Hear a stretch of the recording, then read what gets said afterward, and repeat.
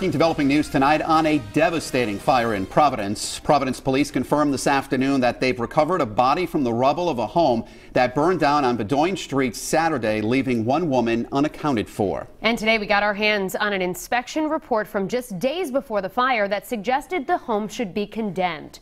Target 12 investigator Tim White is standing by with that side of the story. But first, let's go to Eyewitness News reporter Steph Machado, who's live at the scene with the Providence Mobile Newsroom. Mike and Shannon, you can barely tell there was even a house in between these two houses that were destroyed by fire. It was the one in the middle where this crane now sits that was burned all the way to the ground, and it was in the rubble of that house where today firefighters discovered a body.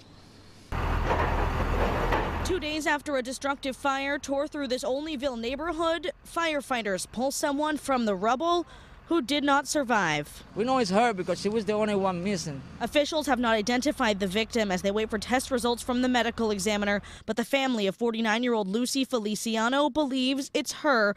They tell us she was asleep on the second floor of 110 Bowdoin Street at the time of the fire at 3 a.m. Saturday and has not been seen since. Her brother Luis Feliciano, speaking Spanish, describing Lucy as very happy, a mother of 9. She was a happy person. She was always with a lot of friends, going out.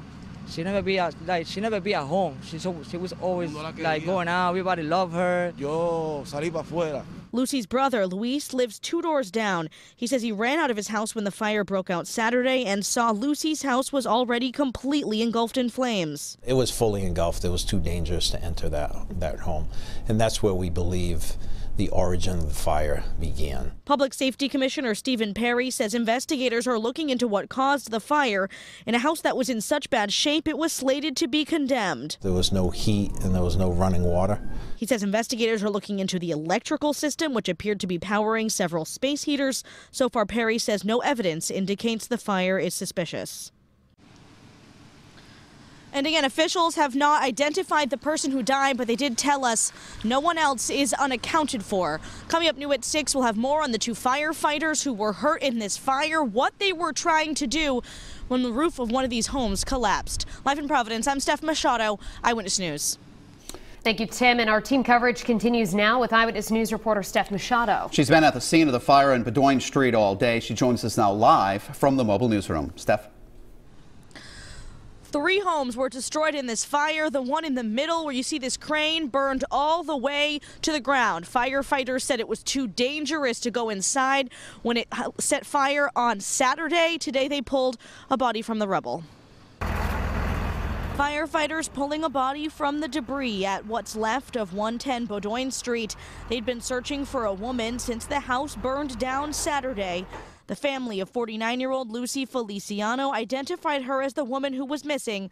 The medical examiner is still working to identify the body. Feliciano's family telling us she's a mother of 9. She was a happy person. She was always with a lot of friends, going out. She never be at home. She was always like going out. Everybody loved her. It was fully engulfed. It was too dangerous to enter that home. Public Safety Commissioner Pare says the fire spread from 110 Bowdoin to the 2 homes on either side.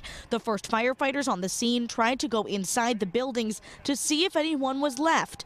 But the roof of this house collapsed on firefighter Dan Rinaldi. He had to call Mayday to be rescued. They had to use the jaws of life and cut him out of the heavy weight of the roof that pinned his leg. Pare says it's difficult to know they were not able to save everyone despite their best efforts. That's their goal, and to save people.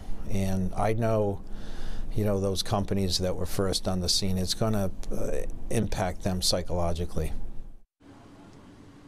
And firefighter Rinaldi suffered burns to his leg. Firefighter LaSalle, who was with him, was treated for smoke inhalation. Both went to the hospital but were released and are expected to be okay. Now, the investigation continues now into what caused this fire. Commissioner Pare said there's no evidence to suggest anything suspicious. Live in Providence, I'm Steph Machado, Eyewitness News.